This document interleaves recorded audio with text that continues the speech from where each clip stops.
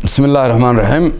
Today is an important day in the world. It is the anti-corruption day today. Somalia is a nation that is emerging from conflict and long challenges. My government has a priority, and its priority is to fight corruption at all costs. We're very grateful for our parliament who have recently passed the anti-corruption law. We will be establishing an independent anti-corruption commission from early next year.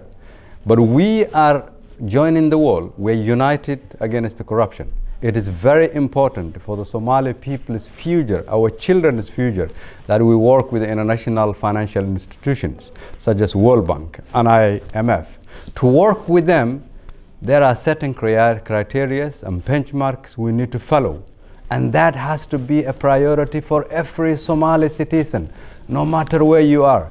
Corruption is not acceptable. We need to do whatever we can to fight corruption.